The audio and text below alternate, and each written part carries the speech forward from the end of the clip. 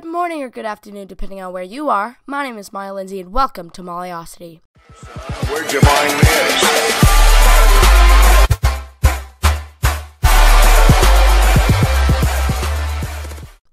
So my last iMovie tutorial video did very well. I think it's almost at 7,000 views now, so it's my most popular video by a long shot. So today I'm back with another iMovie tutorial, and I'm going to be teaching you how to clone yourself in iMovie. Now, it's not going to turn out the best, I'm going to tell you now, but that's not because I'm teaching you anything wrong. It's simply because iMovie is not the best program, and I think you probably know that, but you can play around with it, and I'm going to show you how to do it. So the first thing you want to do is you want to go to a wall in your house that's painted green, or if you have a green screen, even better. I use my green screen.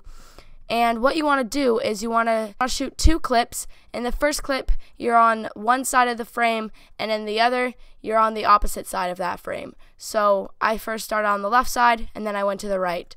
So after you've imported these clips, or one clip, as you can see for me it's one clip, you're going to import into a new project, and the first thing you want to do is you want to separate the two clips. So I'm just going to see where it ended, and we're going to say like right about there maybe.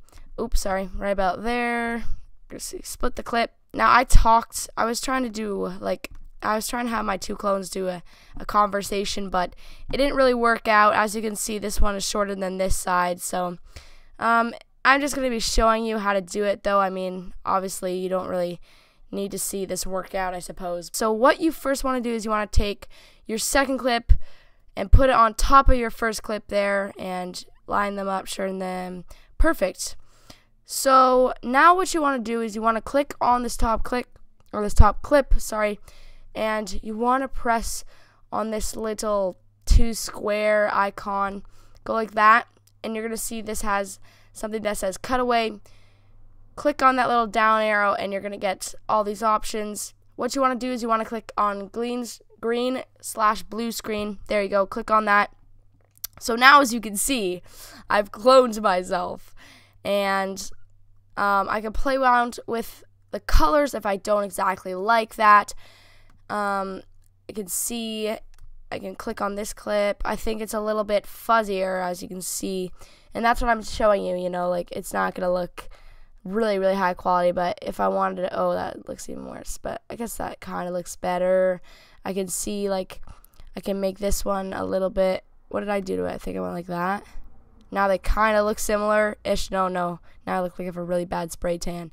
Oh, kinda, maybe. Let's see what they say. I hate outros.